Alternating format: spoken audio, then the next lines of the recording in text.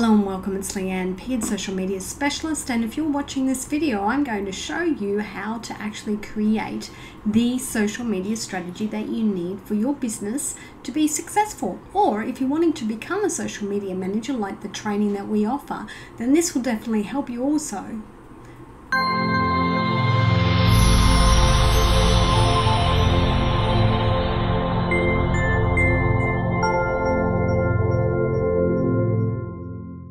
That ultimate strategy for anybody that you're working with. So my name's Leanne Peard. Thank you very much for joining me, and as I said in this video, we're going to talk about how to create the ultimate social media strategy.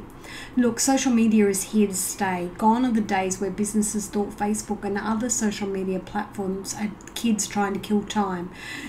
Today, businesses actually need to have a social media presence. They need to be on social media platforms where they can showcase their business, their products and their services. Think about it. These markets, if I was to put that into inverted commas, that have an excess of 2 billion people or so, to overlook these platforms is to be naive, to say the least. For me, I absolutely agree where you're coming from. I absolutely don't get Facebook and still don't get Facebook. However, how can so many people be wrong? And this is where your target market is actually hanging out. Unfortunately, if the businesses, don't do anything about impressing those who frequent this large market or these platforms, it is highly unlikely that you are going to attract any customers whatsoever. However, going over its popularity, the markets themselves create a lot of frustration because you need to be everywhere. You don't know what to do, you don't know where to start. Each market or each platform has its own in or out or its own demographic, and additionally there are many other businesses out there trying to get it right just the same as you are and wanting to attract exactly the same audience's attention. So I get it that it can be extremely painful. So if you don't plan how to learn the ins and outs of your market or your platform, you're probably likely to end up jeopardizing your chances of any success. And that's where planning comes in. What I see with a lot of business owners is they get onto a platform, they'll do it not correctly for a period of 6 months, and then they'll come back and say it doesn't work. That's because they haven't got any form of plan around each platform and the demographic that they're wanting to attract.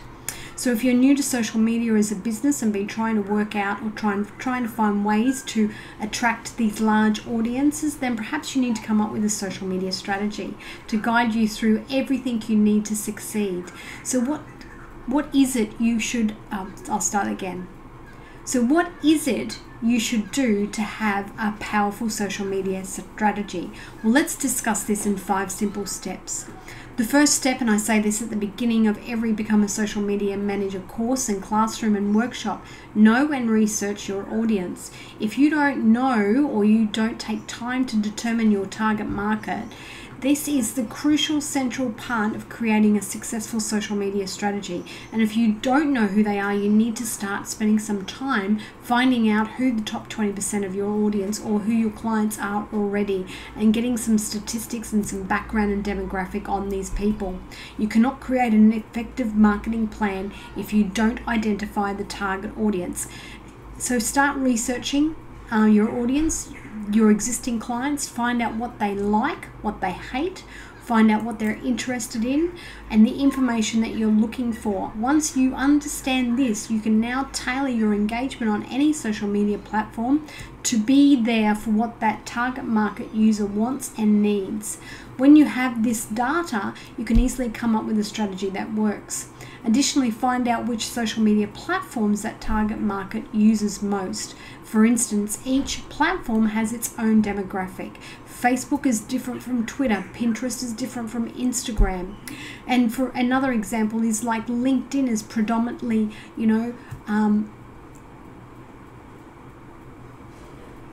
LinkedIn is predominantly male that are actually professionals, where your Facebook is predominantly female between 18 and 29. So that's the main key. Once you know that, I always actually find an avatar picture of my target market client or my potential target market client, and I actually name that person so that I can now have a visual aspect of who I want to attract to my business or to my marketing. Step number 2 is engagement. Social media is all about engagement. Your campaign and In retrospect, your plan must cater for a continuous input from your audience. If you're using social media to market a service, designate one of your staff to be a social media manager. This manager has to be able to create a content that is engaging all the time. If your staff member does not have or does not know how to do this, then send them over to our Become a Social Media course where we will show them, and this course is funded. Step 3, check out the competition. Most people get fearful when I say this, but look at your competition and analyze their plan. Competitor analysis is central to your marketing plan, social media or any other sort of marketing that you do. Like all other forms of marketing, analyzing your competition will give you a feel of what strategies they are using, the kind of content that they're using, what they're offering to their marketplace, and you can either decide to duplicate or improve on this. You can use their information and integrate into your own plan how well that will work for you and your overall social media strategy. Step 4, create value and categorize your principal topics. So what I mean by that is social media marketing is not about researching your competition and throwing in a few bits and pieces that you think should be in there to make it a little bit spicier. It's about creating value for your intended audience, and the emphasis is on the value. While the status updates and the tweets play a role in your social media marketing strategy, it does not stop there. Real success in social media marketing is when you can offer your audience real value without overselling or over promoting your services and products. Ideally, offer solution to an answer to frequently answered questions that people are asking you all the time in your business. Find the solution, provide the answer. It should be tailor-made, informative, educational, easy to read or listen to, as well as extremely engaging. Step number 5, definitive and frequent. So this is where most business owners fail also. Unlike traditional methods of marketing where you can hard sell, social media users don't like the hard sell. So you need to create that value engagement from step number 4, quality over quantity. They do appreciate oversaturation, or they do not appreciate oversaturation of content. So your marketing plan must aim to strike a balance if it is to have any sort of success. The best way to get this right is to trial it and then error the method. So check out your insights. Make sure you know what's working and what's not working. If there's a particular time of day and a particular topic that's working really well, then keep duplicating that. You'll need to be able to look at your analytics and your insights to be able to determine how frequent your posting should be and which social media platforms may be working better than others that you are using. A key point or take home that I would like you to think about is don't go after each social media strategy. Once you've done your target market research and you know which platforms they're on, potentially just go for 1 or 2 and master those platforms before you take on the world of social media, because otherwise you'll find it too frustrating.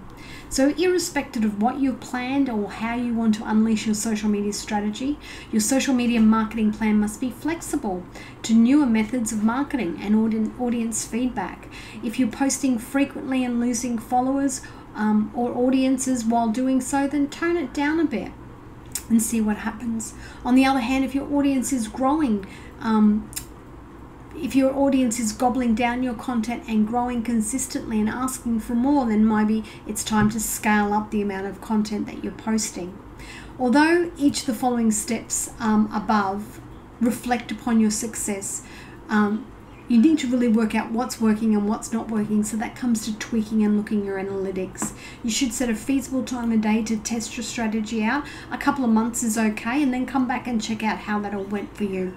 During this time, implementing of the strategy you've chosen, but don't be tempted to change it midway, because then you won't know where you've started and stopped and what results you're trying to work out.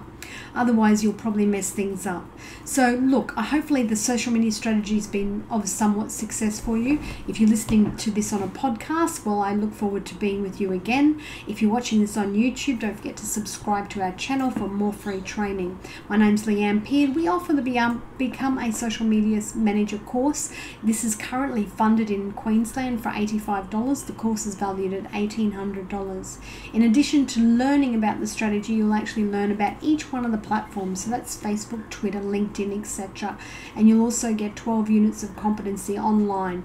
This is a nationally accredited qualification, which means once you've got this on your resume saying that you are and have the skills to be a social media manager, you'll be in great demand. You may even decide to become a social media specialist and create your own videos and teach people how to do it.